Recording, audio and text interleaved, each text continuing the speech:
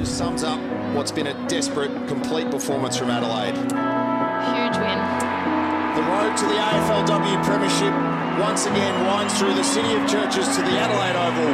Next Saturday, right here, the Crows will chase an historic third title.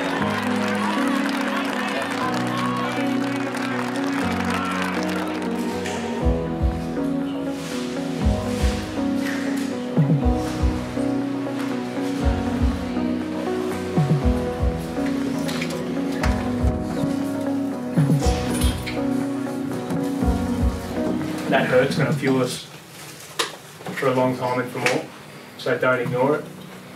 Just, yeah, it does sting when you put your heart into it. I know that's what you've done, the group's done, but yeah, you can't take that feeling away, but use it for fuel. I've never had more clarity about what it takes for us to be successful and like your individual role in it, and that the person next to you is going to get up and do it. So that is a good feeling that we've built that. But I'm that proud of us and every single one of you. Like I can look at all of us and know that you went out there and had a crack, and yeah, it wasn't good enough.